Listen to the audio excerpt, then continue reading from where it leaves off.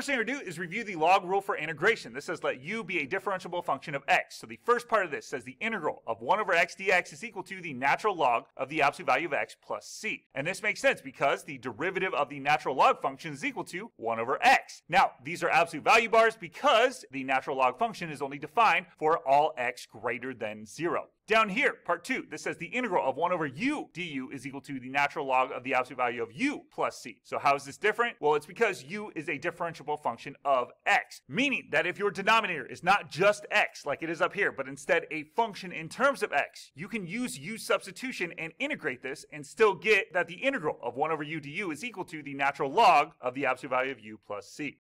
Now let's quickly review some of the trig identities you learned in pre-calculus. We have our Pythagorean identities here. We have some even and odd identities. We have our double angle identities, half angle identities, and quotient identities. Now the most important ones that I need you to memorize would be these 3 Pythagorean identities to know which functions are even or odd. We talked about that in the previous few lessons. These 2 double angle identities and these 2 half angle identities. These are the ones that come up most often on the AP test. You need to have them memorized.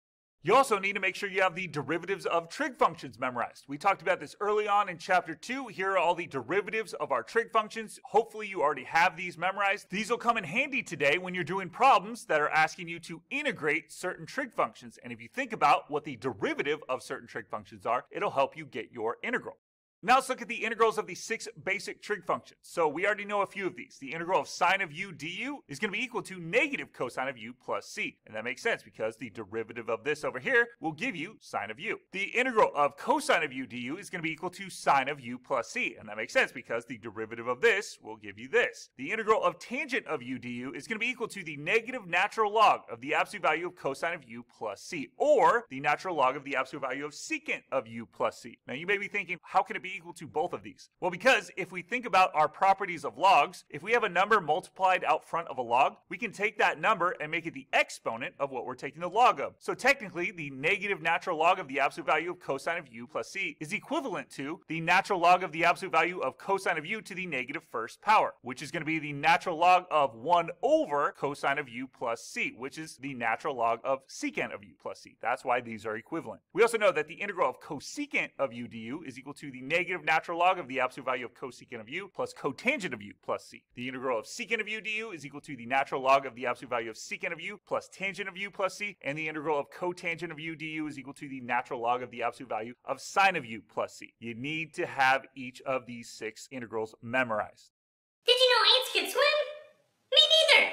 It's example time! Now example 1 says find the indefinite integral. So here we're taking the integral of tangent of x dx. Now this is the integral of one of your 6 basic trig functions. So hopefully you have this memorized and this problem is over in 3 seconds. The integral of tangent of x dx is equal to the negative natural log of the absolute value of cosine of x plus c, or the natural log of the absolute value of secant of x plus c. Either of those would be acceptable for the answer here. But let's say you forgot what that integral was equal to. Well, what we can do is we can actually find the integral of this using u substitution. Now you say, how does that work? Well, tangent of x is equal to sine of x over cosine of x. And what I can do in this case, when I'm integrating a function being divided by another function, this rational function where I have a function in the numerator and denominator, I can use u substitution to set u equal to whichever function, if I were to take the derivative of it, would give me the other function. Now it seems like in this question you could substitute u in for sine of x or cosine of x, but you can't, because let's say you were to substitute u in for sine of x. The derivative of that with respect to x is du dx is equal to cosine of x. Multiply both sides by dx, you get du is equal to cosine of x dx. But look up here, we have cosine of x in the denominator. So we can't do that because cosine of x would have to be in the numerator in order to substitute that in. So what we're going to do instead is set u equal to cosine of x. The reason is because if I take the derivative of this with respect to x, I get du dx is equal to negative sine of x. Multiply both sides by dx, I get du is equal to negative sine of x dx. And we look at the problem. Sine of x is in the numerator, and then dx is there too, so we can substitute in for that. The only problem is we have this negative. So what do I do with that? Well, since there's no negative in the problem, what I do is just divide it to the other side. This is technically negative 1 times sine of x dx. So I just divide both sides of this equation by negative 1. And now what I can do is rewrite this integral in terms of u and du. I can substitute u in for cosine of x. I can substitute negative du, or negative 1 times du, in for sine of x dx. Now all I have to do is just prepare this for integration by taking this negative 1, moving out out front of the integral sign, and now I can integrate. And I know the integral of 1 over u du by the log rule for integration is going to be the natural log of the absolute value of u plus c. Tack on that negative, and now to finish this integral, all I have to do is just take whatever I set u equal to, which was cosine of x, plug it back in for u here, and I get that the integral of tan x dx is equal to the negative natural log of the absolute value of cosine of x plus c, just like we said in the beginning. And remember, you could technically write this also as the natural log of the absolute value of secant of x plus c, for the reason that we said earlier, using the properties of logs.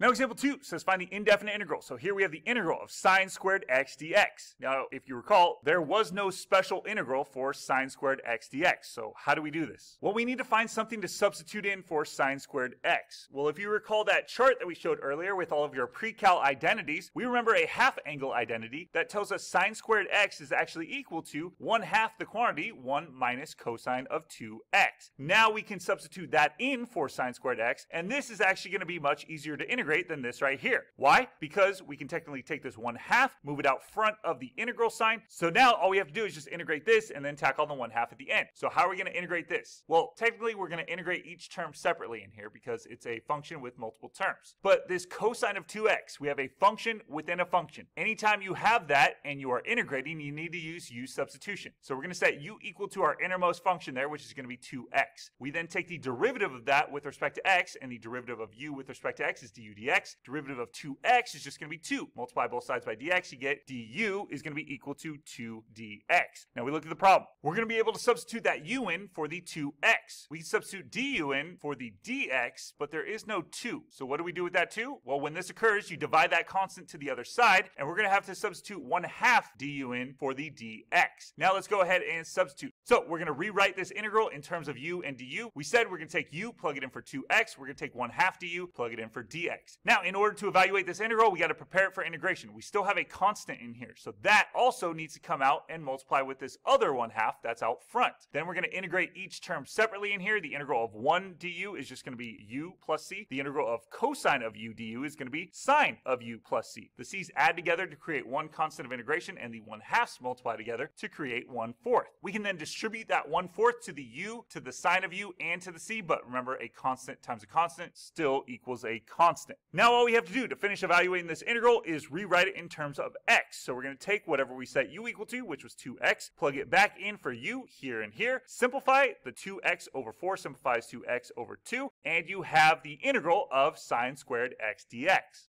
What do you call an ant who lives alone? An independent! You try! Okay, doing the same thing, except this time we want to find the indefinite integral of cosine squared x dx. Now there is no formula just to give us the integral of cosine squared x dx. There was no special integral like that. But what we can do in order to evaluate this is use one of those pre-cal trig identities. And we remember a half angle identity that tells us cosine squared x is actually equal to 1/2 the quantity 1 plus cosine of 2x. Now all we have to do is just evaluate this integral, which is much easier. So we're going to take this 1/2, which is a constant, move it out front of our integral sign, we'll multiply it on at the end. Then just like last time, we're going to take the integral of each term separately in here, but here we have a function within a function. Anytime that happens when you're integrating, you got to use u substitution. So we're going to set u equal to our innermost function, which is 2x in this case. We're going to take the derivative of that with respect to x. So the derivative of u with respect to x is du dx. The derivative of 2x is just going to be 2. Multiply both sides by dx, you get du is equal to 2dx. We look at the problem, there's a dx, but there is no 2. So what we're going to do is divide both sides here by 2, and we get 1/2 du is equal to dx. So now we can rewrite this integral in terms of u and du. We're going to plug in u for the 2x. We're going to plug in 1/2 du for the dx. All we have to do now is evaluate this integral. To do that, we need to prepare it for integration. So we're going to take this 1/2, move it out front of the integral sign to multiply with the other 1/2 that's out there. We're going to integrate each term separately like we did last time. The integral of 1 du is going to be u plus c. The integral of cosine of u du is going to be sine of u plus c. The c's add together to create one constant of integration, and the 1/2s multiply together to create 1/4. We then distribute that 1/4 to the u, to the sine of u, and to the c, but remember, a constant times a constant still equals a constant. And then all we have to do to finish this problem is just rewrite this integral in terms of x. So we're going to take whatever we set u equal to, which is 2x, plug it back in for u, and then simplify. 2x over 4 simplifies to x over 2, and we have successfully evaluated the integral of cosine squared x dx. Now example 3 says find the indefinite integral. So here we want the integral of secant of x dx. Now this is the integral of one of your 6 basic trig functions. So hopefully you have this memorized and this problem is over in 3 seconds. The integral of secant of x dx should be equal to the natural log of the absolute value of secant of x plus tangent of x plus c. But let's say for instance you don't remember what this integral is equal to. What you're going to have to do instead is try to evaluate it some other way. So let me show you why the integral of secant of x dx is equal to the natural log of the absolute value of secant of x plus tangent of x plus c. The way we're going to have to do this is we're going to have to multiply this function in here, secant of x, by a form of 1 to create some other new function that we can integrate. So what I'm going to do is I'm going to multiply this function in here by the quantity secant x plus tangent of x over secant of x plus tangent of x. Now, if you notice, these are the same thing, meaning this is a form of 1. So I'm multiplying secant of x by a form of 1, thereby not actually changing the function itself. I do this because what happens is I'm able to then distribute the secant x to each term in the numerator, the secant x and the tan x. So I end up getting something that looks like this. Now, why would I do that? Well, because what I can do now is I can evaluate this indefinite integral of a rational function where there's a function in the numerator and denominator by using u substitution. I can set u equal to whichever function, if I were to take the derivative of it, would give me the other function. In this case, that would be the denominator. If I set u equal to secant x tan x, the derivative of this with respect to x over here is going to give you du dx. Over here, the derivative of secant of x is secant x tan x. The derivative of tangent of x is going to be secant squared x. Multiply both sides by dx, and I get du is equal to secant x tan x plus secant squared x dx. And look, that's exactly what's in my numerator over here. So what I can do is rewrite this integral in terms of u and du. I'm going to substitute u in for secant x plus tan x. I'm going to substitute du in for secant x tan x plus secant squared x dx. And I get my new integral in terms of u and du is just the integral of 1 over u du. And the integral of that we know is the natural log of the absolute value of u plus c. So now all I have to do to finish evaluating this integral is just take whatever I set u equal to, which was secant x plus tan x, plug it back in for u, and I have what my integral of secant of x dx is equal to. And that's the exact thing that we said it was equal to at the beginning of the problem. What do you call an ant who doesn't make any money? A peasant! You try! So here, we are taking the indefinite integral of x squared cotangent of 1 minus x cubed dx. Now we have a function within a function being multiplied to another function. So clearly, anytime that occurs, you want to try to use u substitution in order to integrate this. So what are we going to set u equal to? Well, usually we set u equal to our innermost function, but in this case, we have multiple functions here. So we want to set u equal to whichever function, if we were to take the derivative of it, would give us another function in here. So we're going to set u equal to 1 minus x cubed. The reason is because if I take the derivative of this with respect to x, I get du dx is equal to 0 minus 3x squared. I then multiply both sides by dx, I get du is equal to negative 3x squared dx. And that's awesome because in the integral up here, we have an x squared and we have a dx. That's why we set u equal to 1 minus x cubed, because we're going to be able to take care of that with our du. The only issue is there is no negative 3. So when that occurs, you're going to have to divide that constant to the other side of the equation, and we get negative 1/3 du is equal to x squared dx. So now we can completely rewrite this integral up here in terms of u and du. We could substitute u in for 1 minus x cubed. We could substitute negative 1/3 du in for x squared dx. Now all we have to do is evaluate this integral. So how do we do that? Well, we prepare it for integration. We take this negative 1/3, which is a constant, move it out front of our integral sign. We can then integrate cotangent of u du. And this time, hopefully we don't have to do any crazy substitutions in here because you have memorized that the integral of cotangent of u du is equal to the natural log of the absolute value of sine of u plus c. Now all we have to do to finish evaluating this integral is take whatever we set u equal to, which is 1 minus x cubed, plug it back in for u, and you have evaluated this indefinite integral up here. Perfect. Now example 4, we want to evaluate the definite integral. So this time we no longer have an indefinite integral, we have a definite integral because we're given limits of integration. So we're going to have to evaluate this using the fundamental theorem of calculus. Now the first step in the fundamental theorem of calculus is to find the antiderivative of our function in here. But the square root of 1 plus tan squared x, that seems pretty complicated to find the antiderivative of. Well, is there anything we can substitute in? Any identities we know here? Yeah, we know that 1 plus tan squared x is actually actually equal to secant squared x. And that helps us out a lot because we're taking the square root now of secant squared x. And the square root and the square just cancel each other out. And this is clearly much easier to take the integral of than this. So now all we have to do is just evaluate this integral right here. Again, we're using the fundamental theorem of calculus. The first step is to find the antiderivative of our function. And we know now, we don't have to do any crazy proofs. We know that the integral of secant x dx is going to be equal to the natural log of the absolute value of secant of x plus tangent of x plus c. Now, since we're doing the fundamental theorem of calculus, we don't need to include c because it cancels out during the process. Now, how do we use the fundamental theorem of calculus in order to evaluate this? Since we took our antiderivative of secant of x, now all we have to do is take our upper limit of integration, plug it in for x here and here, and subtract when we take our lower limit of integration, 0, and plug it in for x here and here. We then plug all of this into our calculator, and we get that the integral from 0 to pi over 2 of the square root of 1 plus tan squared x dx is approximately equal to 0.881. Again, always round to 3 decimal places, your nearest thousandth, when you're answering a question with a calculator on the AP test.